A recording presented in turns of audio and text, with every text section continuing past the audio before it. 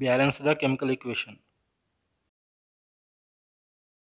C6H6 plus H2O is gives us C6H12O6 plus H2.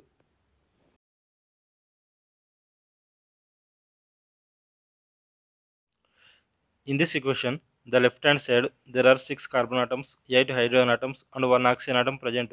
And the right hand side there are 6 carbon atoms, 14 hydrogen atoms and 6 oxygen atoms present. The number of atoms are not balanced on both sides. To balance the chemical equation, we need to make use of coefficients. A coefficient is a number that we place in front of a chemical formula. In this equation, we need to balance the oxygen atoms first. To do this, we need to put a coefficient of 6 in front of H2O.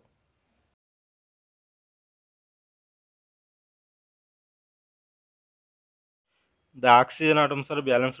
Now we need to balance the hydrogen atoms.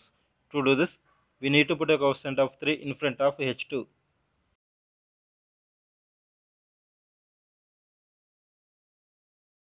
The equation is now balanced. There are 6 carbon atoms, 18 hydrogen atoms and 6 oxygen atoms on both sides.